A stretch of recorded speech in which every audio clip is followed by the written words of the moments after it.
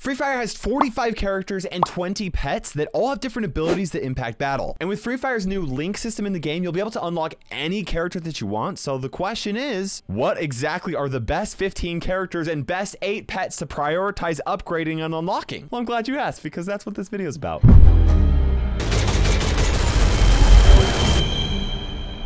I think the first character that everybody should focus on upgrading is Andrew. His ability makes vest durability decrease by 12% at max level. Additionally, he has an awakening ability that you can unlock by completing specific missions for him. This boosts armor damage reduction by 9% and gives an additional 15% damage reduction from every teammate who is also carrying the skill at max level. So if everybody on the team has Andrew's awakened ability, this is going to make your team ridiculously stronger, which is why Andrew is a must-have character. By the way, this video is made in collaboration with Full Frontage, who knows the competitive scene of Free Fire way better than I do, so you absolutely know that these tips are solid. Now next is Kenta, who is actually Free Fire's newest character. Kenta has an ability that creates a shield that reduces incoming damage, which is actually crazy strong because it's going to face whichever direction that you're looking. Now one thing that's important to note is that if you fire your weapon, that shield will actually go away, so it's not entirely game breaking, but because the shield rotates with your camera, you can use it to reduce a lot of damage no matter where enemies are firing from. The third character I highly recommend upgrading is Kelly's dash ability, and this actually increases your sprinting speed up to 6% at max level. Yeah, there might be better abilities to use during actual combat, but you'll never regret having a fully upgraded Kelly. Obviously, mobility is always important, whether you're playing Battle Royale and you want to just get across the map faster so you can pick up better loot faster and get a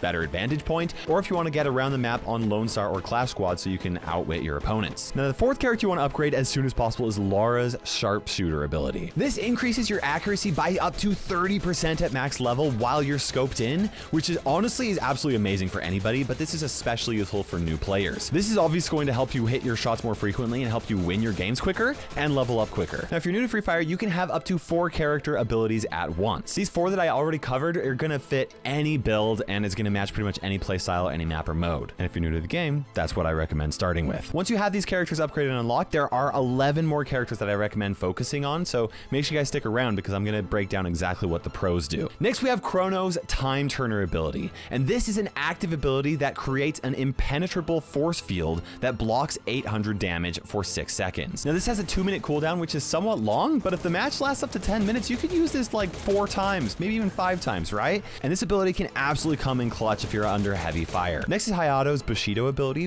which makes it so that as your maximum HP decreases, your armor penetration increases. At max level, that's an additional 10% armor penetration for every 10% decrease at your max HP, and the more damage you take, the more it goes up, which means that this can absolutely be what helps you win 1v1 gunfights, especially if the enemy has a lot of armor. Next is Maxim's Gluttony ability, and this makes it so that you eat mushrooms and use med packs 25% faster. This is going to help you heal quicker in intense fights, but it can also be really helpful when you're trying to escape or reposition yourself, and this is one of the must-use abilities that a lot of the pros swear by. Next is Joda's Sustained Raids ability, and this makes it so that when he's using guns, hitting an enemy actually recovers some of your HP, and knocking an enemy down will recover up to 20% of your HP at max level. This is such a good ability, especially when you're pushing into areas where your whole squad is engaging, because as you're dealing damage and you're knocking people down, you're going to be healing up and you won't have to take time to fall back to heal up. Next is Alok's Drop the Beat ability, and activates this creates an aura around you that increases movement speed and restores HP for 10 seconds. Now you can actually pair this with Kelly's dash ability, which makes yourself crazy fast. Just keep in mind that this might be a little bit tricky to control, but hey, that extra speed is going to get you moving across the map pretty quickly. Next is K's Master of All ability, and this actually has a few parts to it. First of all, it increases your max EP by 50, and EP is that extra energy that you get from eating mushrooms, which is going to actually heal you over time if you end up taking damage. So you get 50 additional of that, plus 2 different modes that you can choose from when you're using this ability.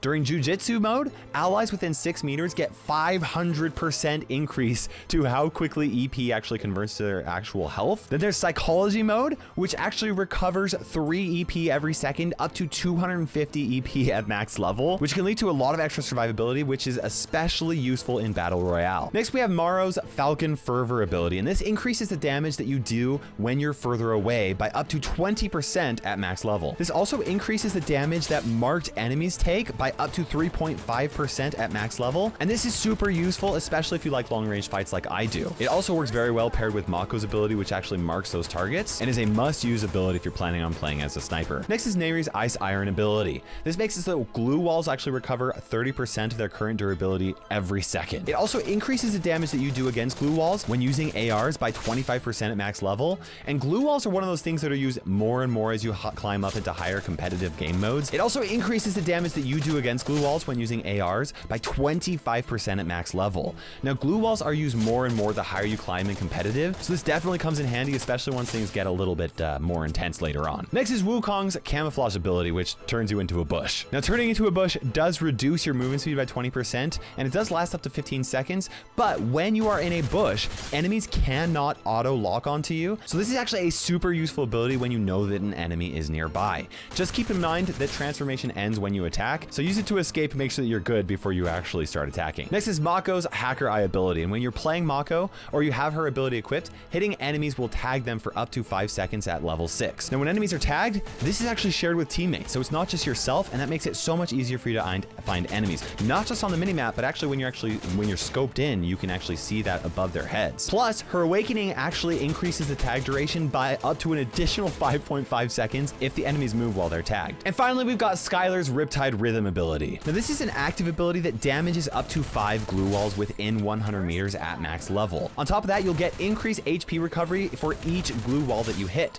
And this is a great ability that allows your teammates to push forward as you're damaging glue walls and restoring health on your own walls. Now, we still have 8 pets to cover, but there you guys have it, 15 characters that I recommend upgrading as soon as possible. Now, obviously, the combination of the characters that you use is going to depend on the play style and the game mode that you're playing on, but what do the pros actually play with? Almost all of the pros use Andrew's Armor Specialist ability along with Maxim's Gluttony ability, and for an active ability, they tend to go with Chrono's Time Turner ability, Kay's Master of All ability, or Wukong's Camouflage ability. Now, for the 4th ability, all of the characters that I talked about in this video are really solid competitive options that you'll see a lot by pro players, but you're most likely to see Kelly's Dash and Mako's Hacker Eye ability as the 4th. Okay, now let's cover the 8 best pets to unlock and upgrade, starting with the most recommended pet, and that's gotta be Mr. Wagger for his Smooth Glue ability. If you have less than 2 glue walls, Mr. Waggo can produce 1 glue wall every 100 seconds at max level, which honestly is just such a good ability, especially if you're in the early game before you're actually able to go and pick up glue walls. Now, obviously, this pet's gonna work really well for a lot of different play styles, but it's especially going to be useful in Clash Squad as well as Battle Royale, and a lot of pros will actually pick this and then give glue walls that they get to their teammates, and by giving them away, then they're able to regen more and everybody's able to have more glue walls. It's actually like a really strong strategy. Next is Falco's Skyline Spree ability. Now, this increases gliding speed by 45% and diving speed by 50%, which this is so useful if you are playing in Battle Royale, and especially if you are playing in duos or squads, because guess what? Everybody on your team gets this buff. Obviously, this ability is not great. Well, I don't think it's useful in the other game modes at all, but for Battle Royale, this is a must-have ability. Next, we have Beaston's Weight Training ability, which increases inventory space by 45 at max level. That's enough space for an entire other clip or some bonus grenades or glue walls, which are always useful. And if you like to hoard lots of resources in Battle Royale, then Beaston honestly might be the right pet for you. Next is Drecky's Dragon Glare. This allows you to spot 4 opponents who are using medkits within a 30-meter range. In Battle Royale, this is only going to be useful near like the end of the match, which is honestly like really great, but it's incredibly useful in Clash Squad, which is why this is a highly recommended pet for playing Clash Squad. Next is Poring's Stitch and Patch, and this increases 1 helmet and armor durability every second, which is really crazy. But at max level, it also prevents up to level 3 helmets and armor from being destroyed, which if you think about that, that's insane. Enemies could always get your armor low, but it will always regenerate, which means that they will need some solid armor penetration to take you out. If you like to play really aggressively and like get out there and like take some hits with your armor, then this is a great pet to have with you because you're always gonna have some layer of protection. Next is Rocky with his Stay Chill ability. This decreases the cooldown of active character abilities by 15% at max level.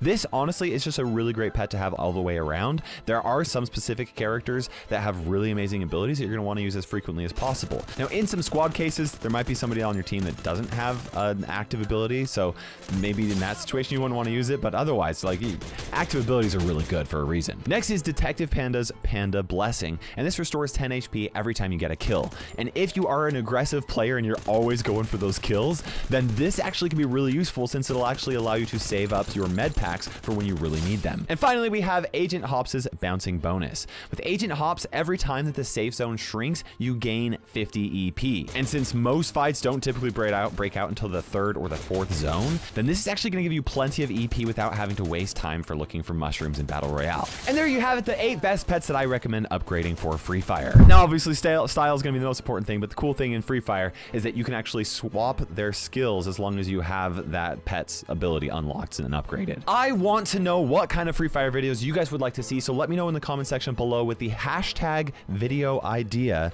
so that I will see it. And make sure you guys subscribe for more on content right here, and there are some other videos over on the page as well that you guys should absolutely check out if you haven't seen them already. For now, this is KairosTime ticking by, and we will see you in Free Fire.